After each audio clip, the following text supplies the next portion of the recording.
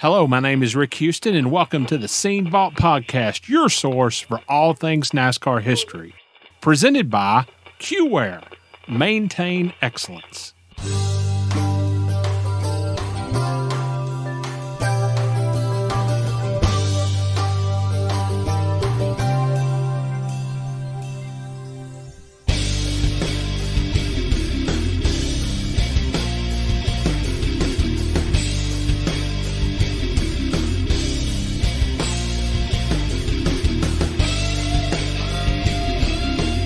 The day NASCAR and all of us associated in any way with NASCAR forget its past, that's the day we don't have any future.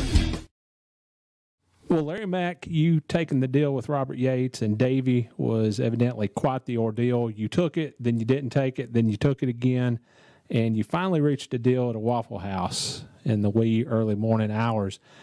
Take me through that whole process. When did Davey first approach you in the garage? Yeah, it just seems like in 1990, the 28 and the 26 was parked together in the garage a lot. You know, they're parked by how they are in owner points, and it just seemed like we were kind of tooth and nail the entire time. 6th and 7th, 5th and 6th, 8th and 9th. And Davey and I would talk a lot. And a lot of people tied Davey and I together because of us both being from Hueytown, Birmingham area. But there really was not a tie there. About the time that I left Birmingham, Davey was really just getting started racing. And the only Allison I really knew or had any relationship with, you might say, it was Donnie Allison that we talked about before. But it seems like when we were parked in those garages, and I remember Richmond, Virginia in particular, and I don't remember if it was a spring race or the fall race, but Davey just said, if you'll just come help me get this 28 car pointed, we will wear them out. He said, we got so much horsepower, but he said, we can't do nothing with it. And I hear you. But we just talked. You know, we wouldn't necessarily talk about that. We would talk about our race cars and different things around Birmingham. And again, at the end of 1990, Robert and I talked at Phoenix. We went up in the 28 hauler and we talked. And Phoenix then was the next to the last race of the year. The last race was at Atlanta, and there was actually an off weekend, I think, between Phoenix and Atlanta.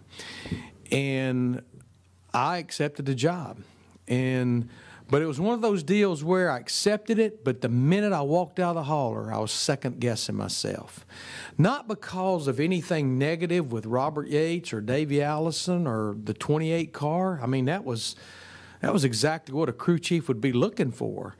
But I guess my heart was still with Kenny Bernstein in that 26 car because I felt like that, I won't say single-handedly. I don't think anybody does anything single-handedly, but I had start and built that race team into a team that had won 3 races. It was your baby. Yeah. I really looked at it that way. It was Kenny Bernstein's team, Kenny Bernstein's money, but it's like it was my blood, sweat, and tears ever since he bought it in late '85.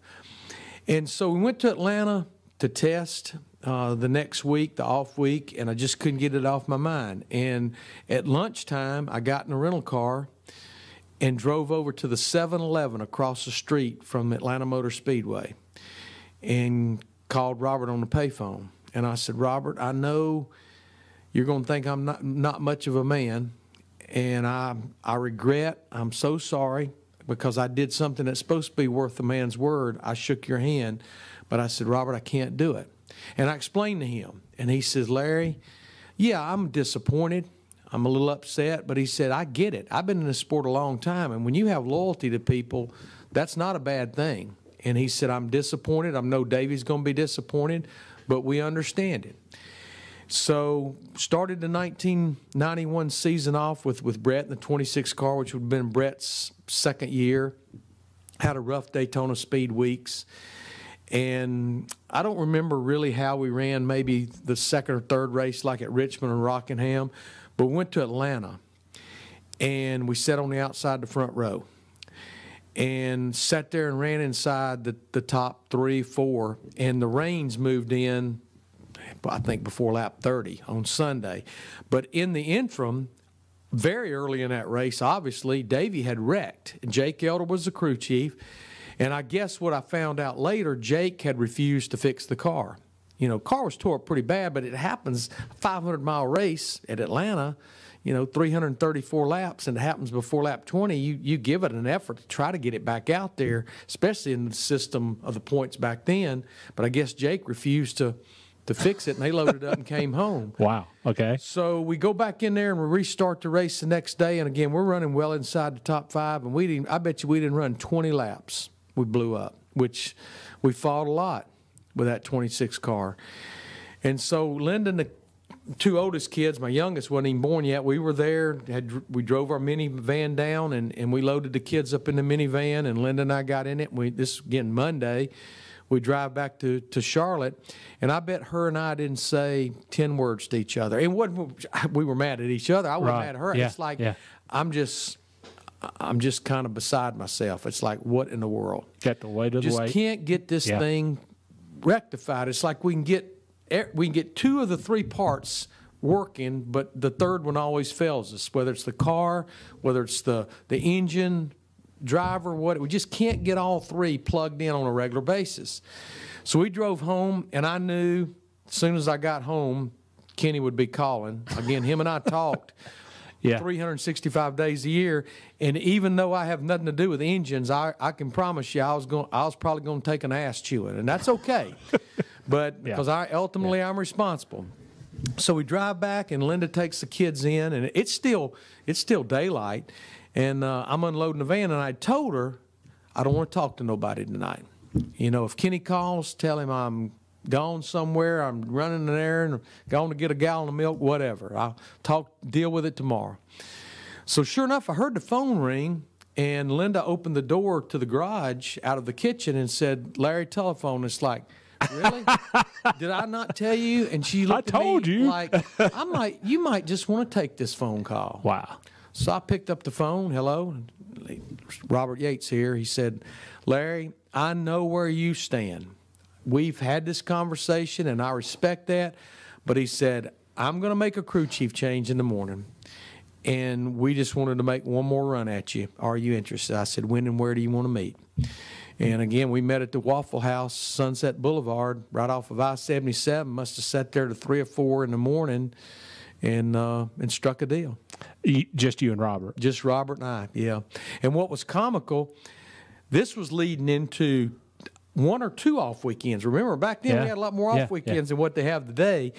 So we were leading in 2 off weekends. Davey had left Atlanta and went to Donnie Allison and the boys' property down in South Alabama, and was hunting. Of course, no cell phones, no phone service. But I guess a day or 2 after we struck this deal, Sam Mance, Davey's pilot, got in touch with Davey and said, "Davey, you might want to call Robert. I don't know what's going on up there at the shop, but they've hired some guy named McReynolds as your crew." And Davey was pretty ecstatic. So you come on board with Robert Yates Racing. How quickly did you know that you were onto something with this team? Yeah, the good news is to walk into that situation, which was a little intimidating. I think a lot of the guys there that I knew, because, again, we've been parked beside each other in the garage here, it seemed like for 2 solid years, Joey Knuckles, Raymond Fox, all those, Jeff Clark. I knew them, but I think they had their guard up a little bit. It's like, okay, this guy, he's only won a couple of 3 cup races. He's going to take our deal and turn it into a consistent winner. So it was a little intimidating for them, and I think it was a little intimidating for me. But the good news is we had those 2 off weeks that I didn't take the job on Monday night, and we had to be at a racetrack on Thursday or Friday. And the next race was Darlington, and we lined a test up to go to Darlington the next week, the second off week. And we went down there, and I don't remember, Rick, how many laps Davey ran the first run. It was 5 or 6 or 7 or something. But I remember when he came in and dropped the window net, and I looked down in to talk to him, it's like, this is going to be good. This is really, it was just like you just knew it. Yeah. And I remember we had a really good test. Lunchtime, I couldn't wait to go find a payphone to call Linda and tell her, I think this is going to be really special. This is going to be good. It's almost like immediately Davey and I were finishing each other's sentences. You actually called on a payphone. What's a payphone? What's this thing you're talking? Nobody probably watching this or listening to this is going to know what a payphone, but we didn't know what cell phones were back then. It's something you had to have a quarter to put in to make a phone call. Well, you come on board and you proceed to win 5 races that year. Well, 4 races plus Sonoma. Okay. I'll give you that. Okay, all right. In all seriousness, no asterisk by just for the record. How huge was that for you personally? Because you'd been plugging along, throughout the 1980s, winning a race or 2 here and there, but this was like you'd been shot out of a cannon. Yeah. What was that like for you? Well, one, Davey was right. If we could just get that thing pointed coming off the corner, I knew who was going to win the drag race down each straightaway, and it was going to be that Robert and Doug Yates horsepower under the hood. But it was kind of weird. We went to Darlington, and we finished second to Ricky Rudd, first race out, ironically, to Ricky Rudd. Yeah. And we were top 5 and top 10 in every week. I think we finished top 5 at Wilkesboro, top 10 at Bristol, or top 5. But it just couldn't win that race. And I was actually getting a little bit frustrated. I mean, I never thought I would be disappointed in week after week finishing in the top 5 and top 10, but I was actually getting a little bit frustrated. And we go to the 2 weeks of Charlotte. And the All-Star race, of course, was the first one, and just wore them out. I think we sat on the pole, and I think we maybe led every lap. I think that was before the invert deal. I think they changed the rules after that. I think they did for the next year. Yeah. For 92, one hot night. So that gave me a lot of confidence, but it's like this is not a points race. This is a special event. And we went back out there the next week and just annihilated him in the 600. I spent most of the day trying to slow him down.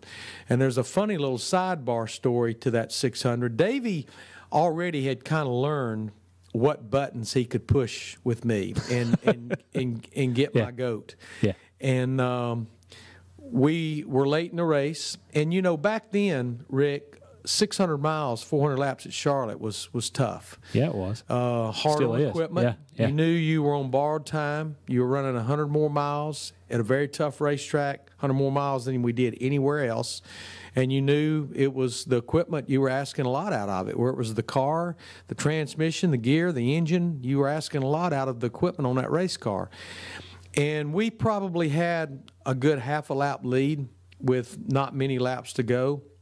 And ironically, Earnhardt was running second in the 3 car. And Davey hadn't said nothing on the radio in a while. And we didn't have to make any more pit stops unless the caution came out. And all I would do is give him 30 to go, 25 to go, interval back to second. And again, spent time trying to slow him down a little bit. You got a half a lap lead, you got a 15-second lead. But the only way you'd slow down Davey Allison down is if you did something to the car to slow him down. He wasn't going to do it on his own. Yeah. So anyhow, with about 15, less than 20 laps to go, he finally came on radio and said, "Larry Mack, you'll never believe what's happening." And my heart just got lodged up in my throat. I went, "Oh, you got to be kidding me. Here it is. The engine's Here we go down. again. Yeah. Wheel bearing's going out. Something's happening." And I said, "What is it? What is it?" He said, "Every time I come off turn 2 and look to the infield, there's an Earnhardt fan hanging through the fence flipping me off with both hands." I said, "Davey, I'm so glad you shared that with me. I'm not sure I would have made it through the day." But what an overwhelming 8 days for me. We won the All-Star race on Sunday. Linda was in the hospital pregnant with Brandon, our second child. Okay. And that week I was playing shuffle game with Brooke, our 2-year-old. Yeah. Carolyn Yates was helping. We didn't have no family here. Carolyn Yates, Robert's wife, was helping me with Brooke. And I'm going between the hospital and the shop, and I'm on the phone from the hospital talking to the shop, but trying to make it all work. So we won the All-Star race on Sunday. Brandon was born on Tuesday afternoon, and he was premature.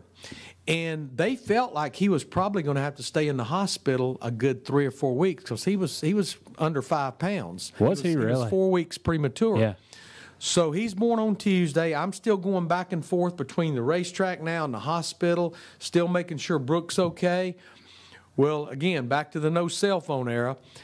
I was walking to pit road right before the race on Sunday for the 600, and Terry Reno, a really close friend of ours, good friend of Linda's, but both of ours, came and grabbed me on pit road. She said, Larry, right before I left the house, I talked to Linda, and they're going to release her and Brandon tonight.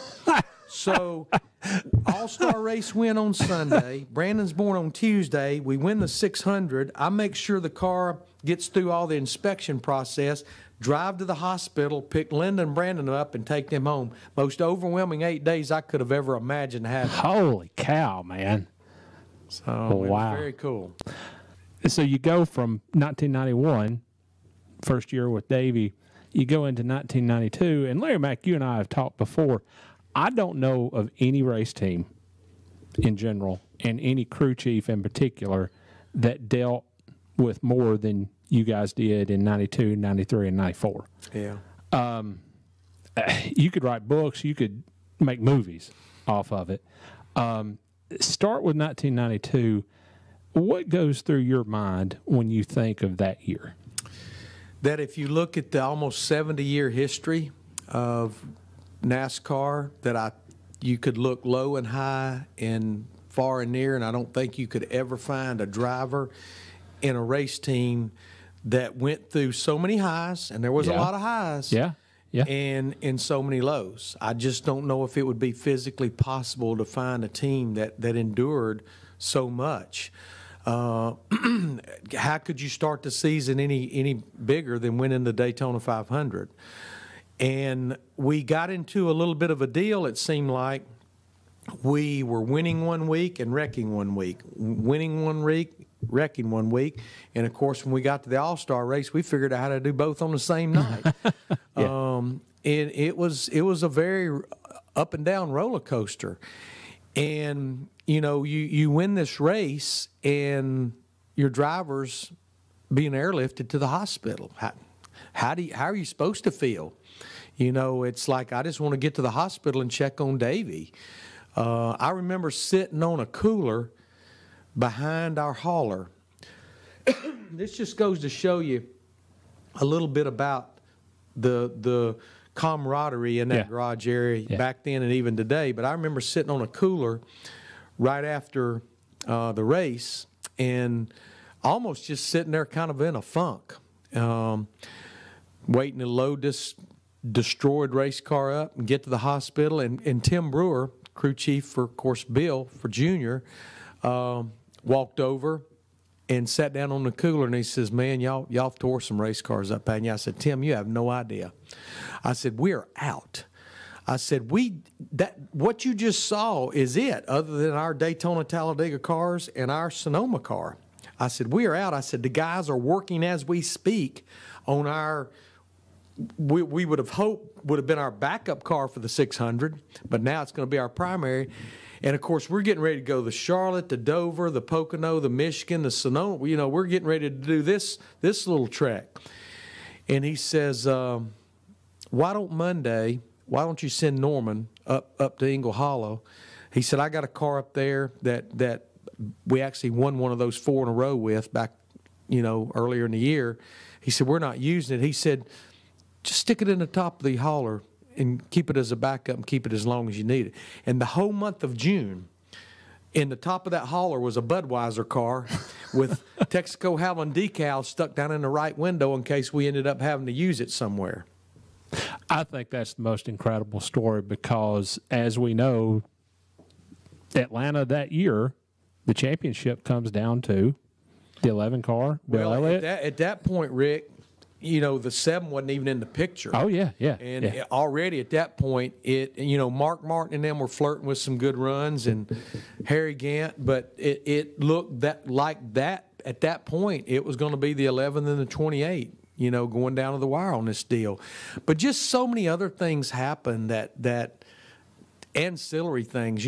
Pop Allison, Bobby's dad, Davey's grandfather, passed away. And the same weekend at Bristol, we crashed and he cracked some ribs. And then the next week, we go to North Wilkesboro, and we're just trying to make sure Davey starts that race. Because, again, we're already in the thick of this championship. And Jimmy Hensley did about all the practice, and Davey ran a few laps in happy hour. But Jimmy Hensley ran majority of the practice in qualifying. And it didn't take long in that race. I mean, it was about 90 degrees that day, and poor Jimmy Hensley stood there all day long in the pits with the uniform on and his helmet under his arm. But it didn't take long to realize, I believe we got a race car that can win this race. And I walked over probably 150 laps in the race, and I said, Jimmy, we appreciate what you've done, and you are welcome to stay with us, but I'm telling you, he ain't getting out of that car. And he didn't, and we ended up winning the race. Yeah. Just the things like that. And then, of course, going all the way to Atlanta and having a shot at that championship. Because we got to late summer, early fall, we were kind of tripping all over our shoelaces. And 11 was too. And that's when Kowicki became a player in this thing. But I say we were tripping all over our shoelaces. We weren't running like we needed to run. But at the same time, it seemed like every week we were just trying to make Davey comfortable in that car from the Pocono crash. Yeah. And even though we went to Atlanta with the points lead, so it was ours to lose, and we lost it, I still will go to my grave saying we lost that championship at Pocono. Oh, yeah, yeah. Because of destroying another good race car and working with a driver that probably didn't need to race the rest of the year, if the truth be known. But working with a driver, especially for the next month or two, just trying to get him comfortable in that race car. And it's a year that I'll never forget. It was a character-building year. I mean, again, the highs and the lows, if you grafted it, it's a graph that would probably make you dizzy between the ups and the downs throughout the entire season. Tell me about Pocono. What do you remember about that accident? Yeah. We had a really good car, and we had dominated a lot of that race. And we had a jack fail on a pit stop. And got behind, but it was early enough. I mean, it was past the halfway point, but this was the old days of 200 laps and 500 miles at Pocono, and it was past halfway. But I remember telling Davey, we can get back, we can do it. I mean, the car was in its own zip code, and I remember as he caught Darrell, as we know. And Darrell's one of my best friends today. I worked with him for 19 years, stood beside him in a booth for 15 years. But I knew when I took that deal that there was some bad blood between Darrell and the Allisons. It was mainly between Darrell and Bobby, but I think it was hereditary. I think it just got passed down the pipe to Davey. Heck, the second or third race I was working with Davey at Bristol in '91, I mean, Davey spun him out coming off 4. I can't challenge that. And they put Davey to the rear of the field. And we had a rain delay, and I walked down there to check on the car and Davey in 1 and 2, and him and Darrell are nose to nose, pointing their finger in each other's chests. Yeah. So I knew I'd kind of inherited this as well. Yeah. But I watched him catch Darrell, and Darrell had a pretty good car that day. It was not in the same zone as the 28. I mean, Darrell ended up winning the race, which kind of added insult to injury on top of it. But I watched going down into 1, down the long straightaway, Darrell chopped him about 2 or 3 laps in a row. And I even told him on radio, I said, Davey, be patient. Just pass him when you know you can pass him. Don't get yourself in trouble. And so same thing happened this lap. Watched him chop him going into 1. And, we didn't – all you know is what you hear on the radio. And I saw the caution flag waving, and I knew we had to be somewhere probably on the backside. And I heard Terry Thronberg, our spotter, go, Davey, you okay? Davey, you okay? Wow. And Robert, who scanned NASCAR and who scanned other drivers, I looked around at him, and he was as white as a sheet because of what he was hearing NASCAR and other drivers that drove by that wreck. Mm-hmm. And, you know, we knew once we got to the infield care center and they had airlifted him that it didn't appear there were any life-threatening injuries, but that he was hurt.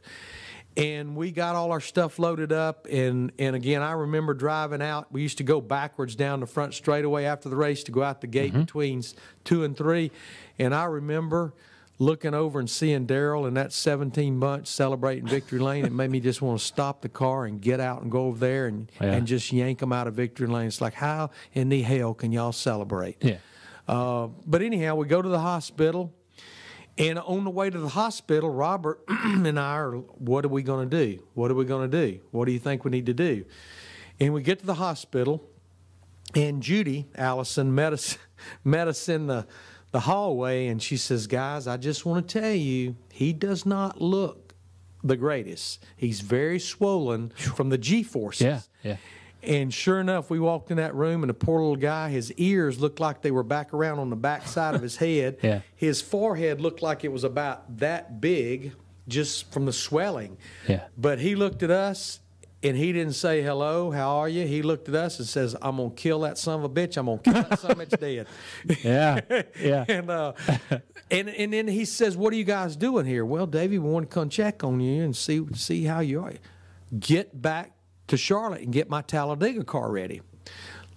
Okay, but we maybe, he said, no, there's no talking about it. I will be in Talladega and I will run that race. Well, we had lost the points lead by virtue of wherever Bill finished and the wreck that we had.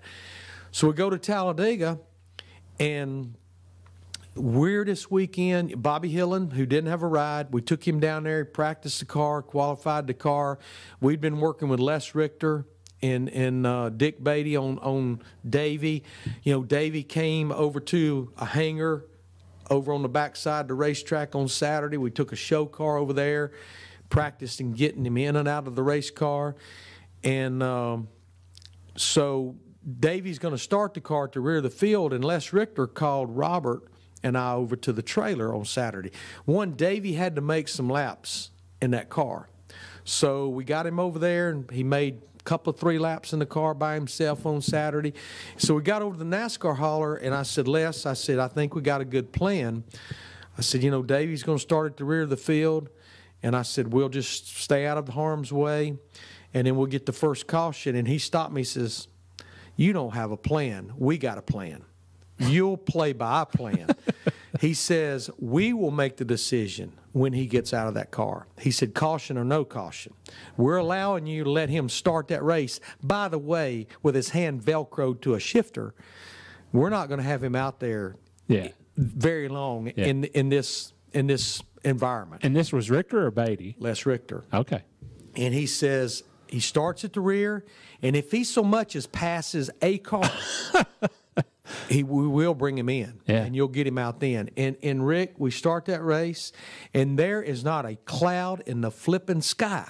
That sky is as blue could be. I was there that day. And about lap 11, just got this little rainstorm. Not even enough to wet the racetrack, but enough that they threw the caution, and we got Davey out, got Bobby in, and we'd have won that race that day if Bobby Hillen hadn't panicked on me. It came down to 4 race cars. Yeah. 2 Junior Johnson cars, Bill and Sterling, Ernie Irvin in the 4, and Bobby Hillen in the 28. Well, I knew, even though it was 3 Fords and a Chevrolet, that it was this 28 and this 4 versus these 2 Junior Johnson Fords. So Tony Glover and I, we had to make a green flag stop late in the race, and we were running, I think, maybe 3rd. Junior's cars were leading, and Tony Glover and I had been communicating, no matter what the Junior Johnson cars did, we were going to pit together. We were both going to do the same thing, and no matter what those cars did, we were coming together.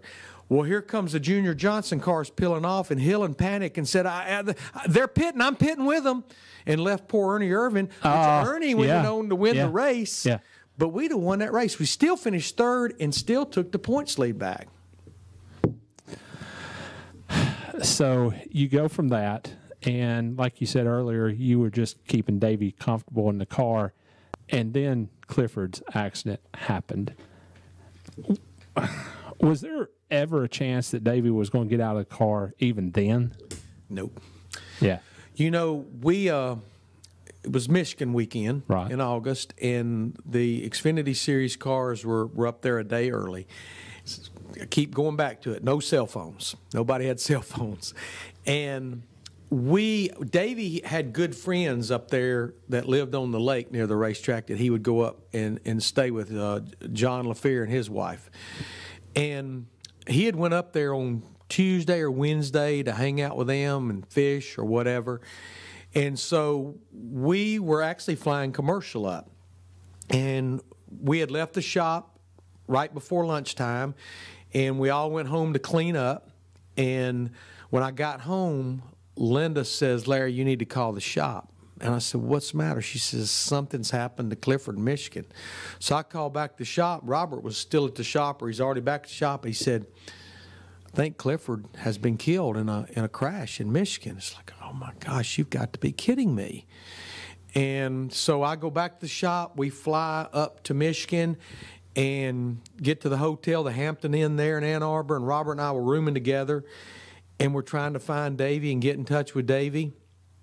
Finally got in touch with him, and I was on the phone with him. I said, "Davey," I said, what do you want us to do? I said, "I know I can call, oh my gosh, Jim Sauter.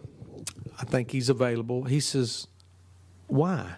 I said, "Well, Davey, I would assume you want to go back to Hueytown." He said, "Let me tell you something." He said, "Yeah, my brother was killed today." And, of course, remember, this is just a month or a little less than this crash he had at Pocono.